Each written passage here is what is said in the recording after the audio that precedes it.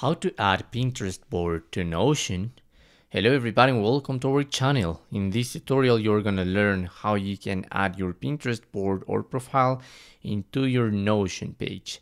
So please watch till the end to properly understand the tutorial, and don't forget you're gonna be able to find both Pinterest and Notion website links and sign up links in the description of this video.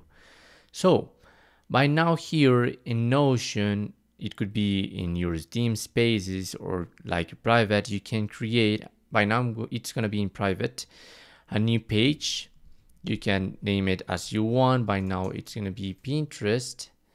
And here in this empty page, I'm going to add an embed. Okay, let me look for it in this adding symbol.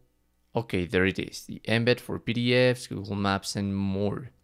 So once you have done that, here in this part, you can paste the link so you can go back.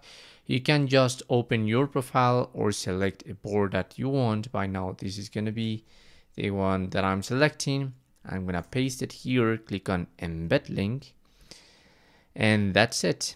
In just a short time, that's going to appear, and it's gonna have the button to follow on Pinterest. And that's how you can add Pinterest board to Notion. Thanks for watching.